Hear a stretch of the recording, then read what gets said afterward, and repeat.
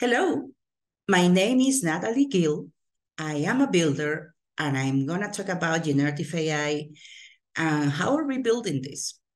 So this is very important because right now we have on the tips of our hands a lot of resources, a lot of tools to do new text. That's why it's generative. We are generating new things, videos, images, and a lot of things. But because this is a hype, there's a lot of things. We see a lot of things. It's important that also we can get some background about what's going on, why is it important, and why we need to pay attention and inform us and be part of this too. This is the podcast, Women Who Code. So where is it coming from, the generative AI? So long time ago, we had researchers that got a lot of, what they wanted to do in terms of they have machines, they have code, and they can mimic the human behavior. In particular, we were talking about math, for instance. Math is always being complex, and we are good to resolve math problems. But machines in general, from the beginning, they were better, faster, and more efficient to resolve those problems. That's why it's artificial intelligence, because it's our intelligence, but in an artificial way. So the idea was to start cracking those math problems. And from the very beginning with Alan Turing, Newell and Simon, they put together some programs to do that. What happened after all these years with AI was that right now we have more people coding, more people doing algorithms that actually train all these machines. We have more powerful machines. And today we have one more thing, which is a lot of more data. Data is a key where we can get more background, we can get more context, we can get more information to get those machines to improve their learning. That is what we call machine learning. So machine learning is a subset in general of artificial intelligence, where machines start learning from scenarios from data in general.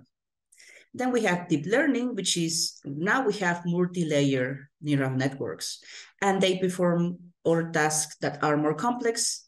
Not only as humans, we are resolving math problems, but now we are talking with different accents. We are making other sounds. We are, behaving. So that's the complex thing that we will need a little bit more of, complexity. And then we have generative AI. So we have all these models. Models are finally, complex combinations of code, data. So we can have all these models being able to give us some answers, to give us some context, to give us some solutions. So that's the important part of generative AI. You've seen some of these examples, chatting with chatbots, asking some chats to generate images, to generate videos. Those are the things that we've seen lately. But as I mentioned, there's been decades of work where we put together the machines with the code and the data. And right now, why is it important to highlight that we have a good acceleration of this? This is what happened. Data storage and processing go cheaper. Now we have a lot of options in terms of storing that and processing that, especially in the cloud. On the other hand, we also have good options to be accessed for compute power on the cloud too. So there's a combination of things that wouldn't be possible to do if we don't have all these advancements today to be more accessible to everybody. So if you want to do one of these, what we call large language models, right? That takes a lot of effort, a lot of money too in compute power and processing. But what's the thing today about this? There's a democratization of this, because some companies that are been working for a long time to put these models what the models do, they can process text. They can understand what I'm chatting about, even if I chat in, different languages or different, regional languages. And they can understand that because they've already been processing a lot of data from other people like chat or talk like me. But of course, those large language models, they take a lot of effort, money, and a lot of minds to be trained. What we're doing right now is that we can refine those models. We can retrain those. We can retrain those with fewer knowledge. We can retrain those with fewer resources, and we can retrain those with fewer data. So what that means is if I get this model, right, like I want to have this customer service a little bit enhanced because I want my agents to be better in terms of they need some guidance because they have a lot of documents and they need to navigate to get the best answers to my customers. So now large language models and generative AI and AI in general can process a lot of documents, a lot of context, a lot of things, and help them get to a better answer. Even if there's a person, an agent, because if you know you're an agent, then you have a lot of things to process, right? Before you you give an answer to your customer. Even if it's a person or it's a bot that is processing this, we can get better answers and we can really enhance these people. And these chatbots too. So it's not about eliminating people at all on these positions. It's also about empowering them to get better, empowering them to give better solutions, to give better answers. This is how we're evolving. It's not about, again, eliminating all the, let's say, I have people processing a lot of documents on back office, let's say. And then it's not about eliminating them, but giving them better tools, better resources to do their work better. Of course, there's going to be a little shift in terms of, what people do and how people leverage those tools. We also need to be ready to help everybody to understand that. And we as builders, we need to understand too that we are not really developing things just for the sake of. We are developing things to help other people to get better tools and better resources. Not only people working on back office that they can get, better document processing, they can get even like super old documents that they are handwritten, so they can get better information, better data, or the customer-facing roles that they can get better answers faster with a context to this particular person. It's not all about all of this because we are also impacting every time we build not only a large language model, if we are there, we are refining the models and we are implementing apps that are leveraging generative AI. We are always impacting people. So we need to be super aware of that. And we that are builders, we are builders in several terms, right? We design, we implement, we architect, we code. So we need to be real aware of who we are impacting. I'm going to shift to one more thing, which is the responsibility in AI. There's a number of things that large companies, medium companies, small businesses, startups are aware when we are building. And it's about having, what we're going to do with this. First thing I mentioned was how we impact people. But it's also about how we, have a field in terms of having equality for everybody, equity too. Having everybody impacted in the same way, or, to be fair, that we are not reinforcing biases, for instance. And let me give you one example. Years ago, I used to use, the IVRs. So you call and you get a voice and you get to say some things to understand. And my native language is Spanish. I also speak English, as you can see. But actually the learning from this, voice and replying to me wasn't that good in Spanish. It was like 12 years ago. So I use the one in English, especially when I dictate numbers and other things. So this menu can understand me with my voice. So here's the thing. Right now, we have, of course, a lot of people talking a lot of different variations of Spanish, a lot of variations of English, and a lot of variations of a lot of other things, other languages.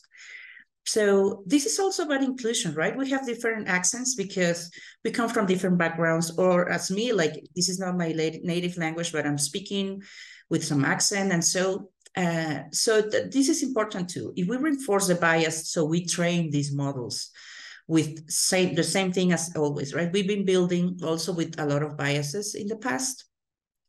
And then, so when we develop an app, we develop a model, you've been some biases around people from minorities, from phrase recognition to voice recognition to what population I belong to. So it's important we as builders, take care of that too. So it's not only about building, and I have a background, I have a diverse team, and I'm gonna build with diverse perspectives so we can have inclusion when we do our app, because we're thinking about, let's say, recognition. We put data so they can recognize people from, different countries of the world, that they have different type of faces and different colors and everything. So that's important. But also, I don't know, you put like, okay, let's sign up and this is $1,000. This is, a lot of people, they don't have $1,000 to be on board of this, right? So we need to be very inclusive in terms of how are we developing these products and apps. What's the problem right now with generative AI and AI in general? Whatever we do is going to be amplified, because right now, well, machines are really learning for a long time already. But right now we have a lot of end user facing tools. Every time I use one of these prompts, every time I use one of these chatbots, every time I use one of these requests, the machines keep learning. This is what it is made for. Every interaction I have, it keeps learning. And this is good, because it gets more data and it gets more personalized things for me, but also it gets better things for probably my population. But then if I don't have, a lot of data from different people from different backgrounds, there is going to be biased again. So if I train the models or retrain or refine the models with less data, and so we can also do that. So we need to be super aware that, because this is completely and absolutely all the time work in progress, then we need to be very aware that we can be amplifying a lot of this learning if we're also not thinking about biases. So let me go back to responsible AI. Responsible AI, I mentioned about how we're building, how this be amplified in terms of inclusion, but there's also other things. We're building a lot of things right now, and then we need to be aware that regulation is work in progress, not only for AI, but also for data, but also for privacy, but also for a lot of other things. So when we are building, we need to be thinking holistically of what's the best to implement today and what's the best to keep in work in progress and adapt. So that's also super important. We as builders are super aware of technical things and how to scale that and how to make it a great adopted by our customers or whomever we need to impact positively. But also we need to see that what's behind. So that's the number 2. And there's one more thing that I think is super important to mention. And it is that as we use specifically generative AI, it needs a little bit, actually, a way more compute power to execute, because you're generating new things. It's not like the machine learn, then they have some good answers and we are reusing those answers. So guess what? We have a lot of more compute power use in general in AI. So there's a sustainability problem. So we need to be very aware of what we're doing, how we as builders, again, are using the right tools to provide value. Because if we're using a lot of this, and then, of course, we need to pay the bills at the end on whatever platform we're using and leveraging our compute power, our data, right? But it's super important that we take care of this. So I wanted to chat a little bit about responsible AI, because I think it's important that we are aware that we're building, we are impacting people, so we need to be inclusive. We're building something that is completely work in progress today. So there's regulations, there's a lot of organizations making agreements about how we're going to leverage this. There's also the component about sustainability, because we're consuming a lot of compute power and electricity and all the resources related to compute power. And then it's also around, last but not least, the ethics, right? We need to be sure that since this is going to be completely automated, we have the right tools to raise red flags when we're doing something that might impact people. I think when you see the self-driving cars, for instance, if I drive, probably I'll make a decision in some milliseconds. But when self-driving cars, they have all the variables and they can make a decision faster than me. But there's also an impact if when we are driving, we also can cause harm to people.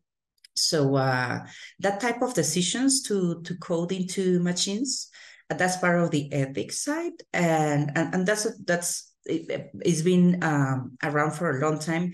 There's a lot of very strong and committed research to help implement those things in the best way. And this is of course not only related to what we're going to code on the machines to decide, but also the regulation around that, the laws. So that's important to have there. And why I wanted to mention all this is because this is a very exciting time. This is an amazing time to build. Regardless the role you have, regardless if you're a technical person, or if you're in other roles building or making decisions or being a consumer of this is super important for us to get all the minds together, to get the best minds also working on this, but also to be aware of all the impacts that we can cause if we build something that is not, sustainable, that it's not aligned with ethics, that doesn't have inclusion guidelines. So that's the important part here. Technically, we have, as I mentioned, we have data, we have compute power, we have a lot of things. We have tools too. We'll mention a lot of them, but it's important that since this keeps really accelerating, we have a lot of new models, let's say, arising. We have a new, let's say, end user prompts arising too. And the thing right now is that a lot of companies realize that they can enhance AI and generative AI on their tools to impact positively a lot of users. So maybe what you're using today has a type of, let's say, when you're coding, right? I tried both Copilot and Code Whisperer from at Microsoft and Amazon. So it's good because right now I'm coding and I'm not the best coder, but I'm getting a good aid in terms of not only the best code to put on some guidelines, but also code, but also security guidelines, but also other type of guidelines that I'm not aware of. Or I can be aware, but then I need to review that because I have that top of mind, but then I have a companion that can help me get to that. So this is for builders, but then imagine somebody, putting together a budget. It can help me. Putting together a presentation that can help me shape something or have a base where I can, save a lot of time to do this. So there's big platforms right now that have millions of users from role that they're using that. And this is for the good of people. And then remember, whenever you're using one of these aids or you're using anything related to AI, you're also contributing to make those tools better. So that's important. We have a role regardless if we are hardcore builders. There's people that are been working on this, people that are in computer science that, they have doctorates. And so they've been working on this for years. And now they see a lot of the things adopted. So thank to them, really, because this is not really simple. This is not straightforward. This needs a lot of work, a lot of passion, a lot of stamina, and a lot of knowledge to be prepared to leverage that. So we got to thank them because then right now we have the tools at the tip of our hands and we can do wonderful things. And then remember, last thing, You gotta do what you gotta do, but then you need to remember that you're impacting other people where you're not only building, but you're using, and you're also sharing the tools that you're using. So this is what is important to share today. I wanted to thank again Women Who Code for having me. And then keep in touch. And then, as I mentioned, this keeps accelerating. So I really encourage you to do research around the tools that you need, about the tools that you're using, about what's going on today. I can mention something. I mentioned some things actually, but then this is accelerating. So I encourage you to do some research. Hopefully this helps to understand what's the landscape and how hard this has been for a long time to be implemented, and the hard work of a lot of people doing this. So thankfully, this helps you to understand this is not trivial, this is a lot of work, and you can leverage that, and you can leverage that responsibly, and then you can do your own and the best for everybody else. Thank you.